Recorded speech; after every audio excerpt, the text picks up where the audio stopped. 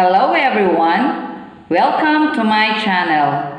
I'm Teacher Maris and I'm having fun learning with you. So parents and kids, let's go! Let's learn together.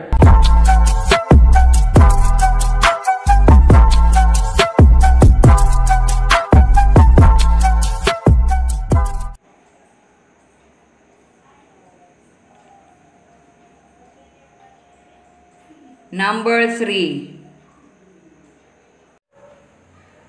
Number 3 comes after 2. We start counting from 1, 2, then followed by 3. Like this. 1, 2, 3. 1, 2, 3. Say it again. Very good. Okay, let's count how many objects are there in each set. Look at this picture. Let's count how many brushes are there. Just remember, we start counting from 1, then followed by 2 and 3. 1, 2, 3. Okay, let's start counting.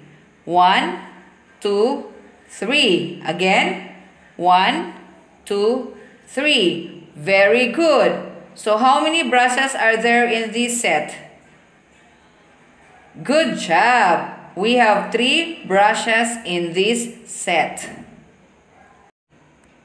How about this picture? Let's count how many towels are there.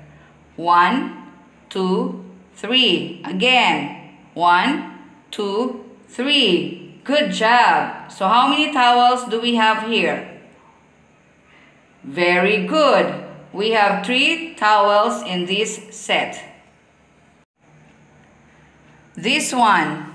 Let's count how many forks are there. 1, 2, 3. Again. 1, 2, 3. Good job. How many forks are there in this set? Very good.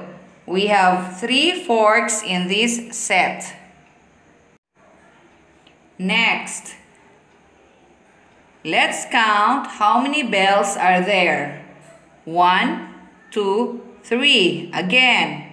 1, 2, 3. Good job. So how many bells do we have here? Very good. We have 3 bells in this set. Last picture. Let's count how many tigers are there in this set.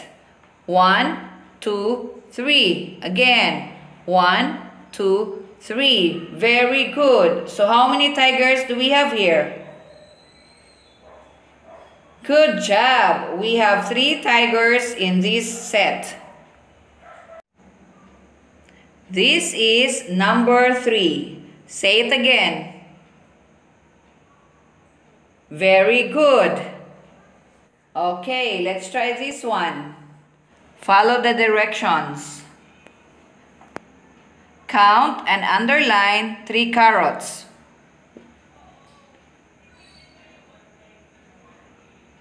Good job.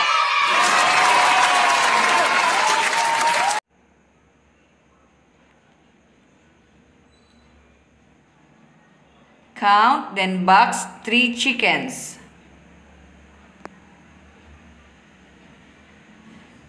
Very good. Count, then check 3 avocados.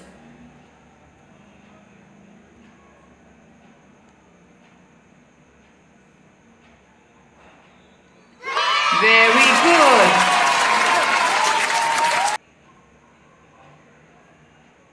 Count, then cross out 3 bananas.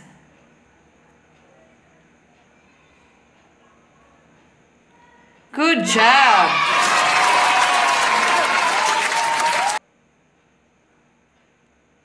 Count, then encircle 3 oranges.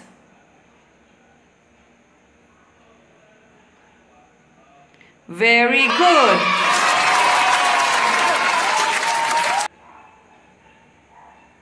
Connect the sets to the numerals.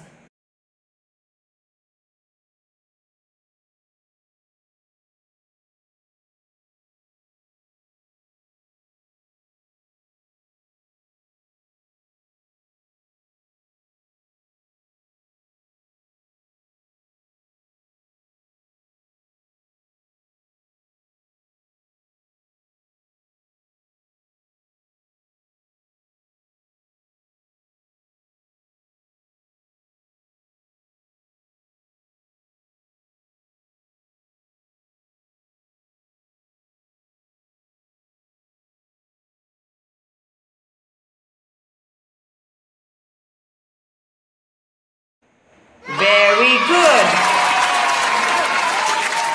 Okay, this is all for today. Just keep on reading. Remember, practice is the key to mastery. Ito si Teacher Maris na palaging nagsasabing, reading is fun. Thank you and bye!